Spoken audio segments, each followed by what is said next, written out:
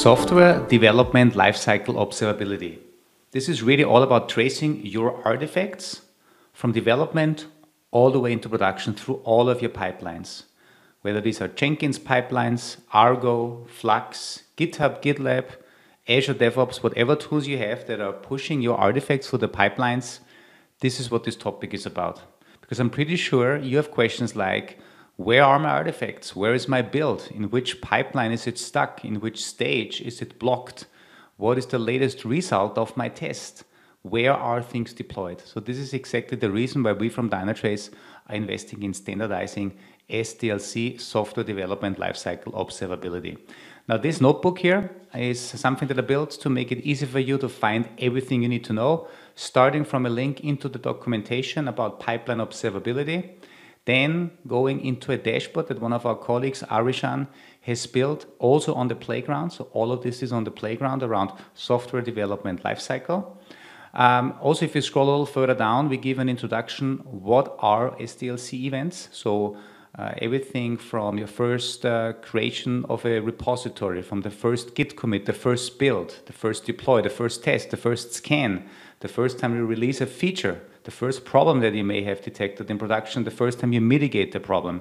All of these are events that we want you to send in. If you scroll a little further down, we really try to make sure that all of the links that you need to get started are there. So what are SDLC events, how to ingest them, how to analyze them.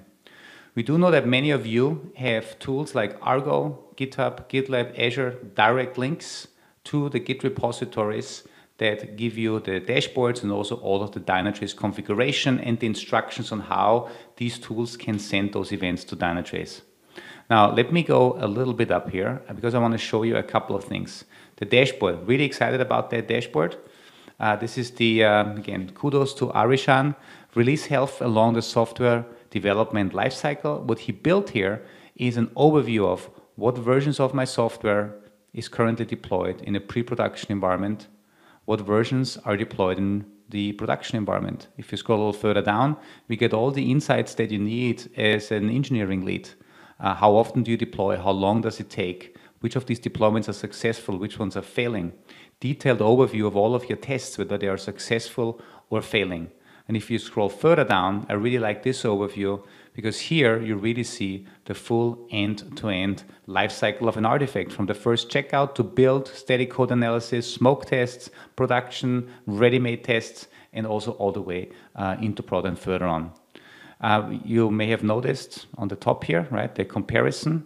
So if you click on that link, you get to the release comparison insights. This is where Arishan is using the timestamp information on those SDLC events and use them for time filters, right? So you can actually really get all the data from the previous release to the current release. You can compare all of the key metrics. You can get access to your logs. You can get access to every single data point that is relevant for you, that is responsible for software delivery. Now, let me go back to my notebook. Everything is explained here, as I said, links to the documentation, links to those GitHub repositories. I just pick up one here. So this is for Argo. So the Git repository really includes all of the Dynatrace configuration, so some open pipeline rules, and then also the Dynatrace dashboards.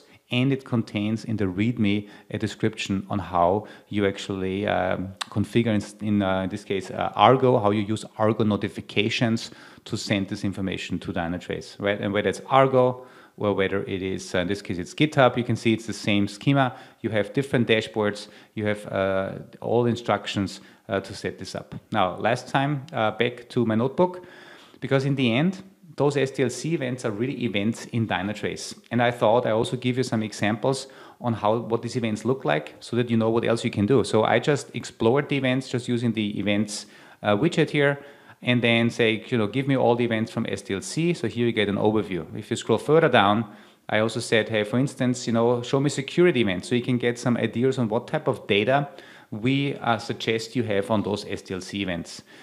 Because all of this is stored in Grail, you can obviously use your DQL queries. So give me all the events of SDLC type. That's great. And if I scroll further down, you can see what type of analytics and visualizations you can do. So here, for instance, I said, I want to see the different events over time that are coming in from different projects. So when was there actually some activity going on? Easy Trade, Hipster Store.